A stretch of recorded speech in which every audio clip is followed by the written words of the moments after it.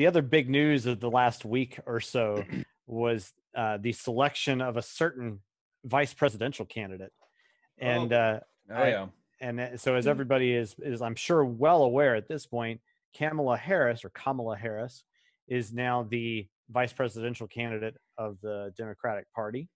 And even I think presumptive president, right. and you know, and even as we speak, I think the Democratic National Convention is going on with plenty of keynote speeches talking about how we're all gonna, you know, probably go up in flames here unless Biden is elected, and so on and so forth, along with Kamala. But I think it's particularly, I mean, this is a very interesting choice because, of course, we were told very early on by Biden that he was going to select an African American woman as his running mate. But it's kind of awkward to call Kamala an African American woman when neither of her lineages really go into Africa. I mean, she's technically Indian American, first of all. Don't we all go back to Africa eventually? Well, I mean, if you want, but in that case, like then the terms begins to lose all semblance of any meaning, right? I know. So, I mean, even prior news, you're either in Adam or you're in Christ, Doug. Come on. Darn right. But realistically, you're not the only one that can wear glasses. Even prior, I've got mine here too. Prior news articles have talked about how heralding that she was the first Indian American, as in heritage India, the country, right. You know, as in high political office, which is, you know, okay, well, now we're just going to switch gears. Okay, that's fine. But even more important, but despite the fact that like all that and, you know, identity politics stuff, like screw that stuff. I mean, that's just garbage anyway. I mean, let's forget about that. Her policies, I mean, the way that she runs and what she has stood for over the course of her political career is just heinous. I mean, I don't even believe her when she says, I'm for, you know, for legalizing marijuana, for instance. I mean, okay, if you believe that, then you should also be saying how many people you should be pardoning whom you convicted. Yeah, you know. So like, I don't see any form of repentance on her part for priorly held views that sent all sorts of nonviolent criminals behind cages. So you know, get real, Kamala. I mean, there was hardly a way that that the Democratic Party could have picked a worse candidate there. Carrie, what does your son think about Kamala Harris? Does this all the time. Declan, hey, we love having a guest on our show.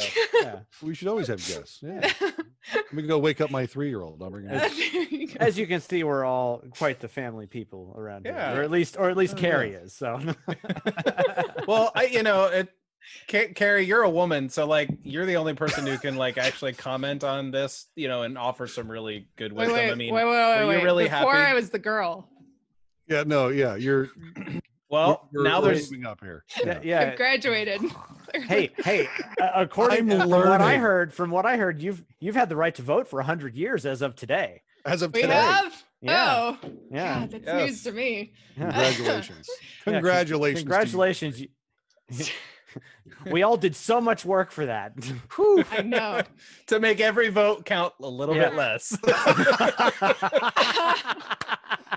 Now that I make a vote, everyone's vote is worth less. All right, Doug. So what's your question? Sarcasm. My question is, as a woman, what does it feel like to have a female vice presidential candidate on a major party platform? This is like such a dumb question. So now, I don't know. If we're going to talk about women candidates, I'd rather talk about Jo Jorgensen. But she's at least interesting. She's at least interesting. You know, how do I feel about a female vice presidential? Gosh darn it! Oh okay, my gosh! Play it off. He's there, but not really there. It's okay. Anyways, yeah, you know, she's all she's going to do is have the same policies that we've had before, if not worse, quite frankly. In fact, there's, I was following some people on Twitter who are never Trumpers, and somebody had asked him, or had asked their Twitter feed, how can we be supporting this female vice presidential candidate who said that she believed Joe Biden's accusers of sexual assault and like remain consistent in our stances against abuse and abuse within the church and that sort of thing. And there were people on there, Me Too and Church Too people who were like, because Trump is just terrible and he's narcissistic and he's this and he's that. And I linked an article to him from The Intercept pointing out that when she was in California, she withheld information from survivors of sexual abuse from the Roman Catholic Church. And it's like, there's no way, stop it, honey. There's no way that somebody who wants to be an advocate for victims of sexual assault and sexual violence can actually take her seriously as a candidate. So, okay, so she's a woman, big whoop-de-doo. I don't care. Her policies stink. Yes. Yeah. And that is, it's particularly interesting too, to kind of see this dynamic that's playing out even with this, the way that she treated Biden on the campaign trail for primaries.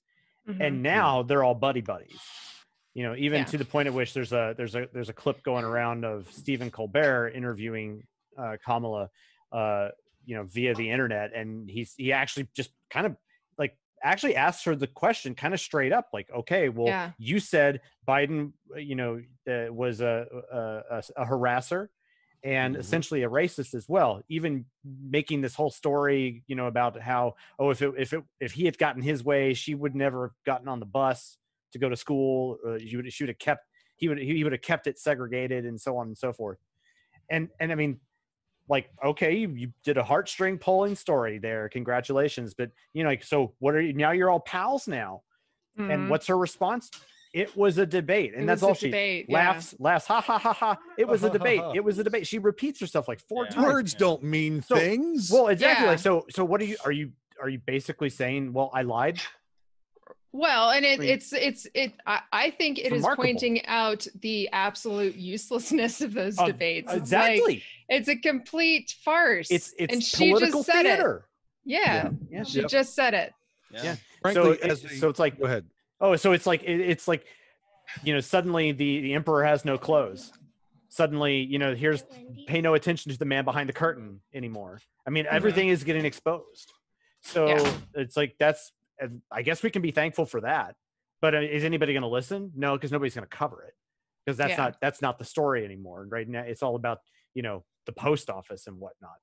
And as an ancestral Welshman, I would really like to know when politics are going to start catering to me. I don't think we have had any Welsh president or vice presidents. How dare they? How dare they? Just elect me, and I'll be your first Native American. Yeah, I mean, doubt that. At least more so than Elizabeth Warren would have been. Yeah, exactly. Yeah.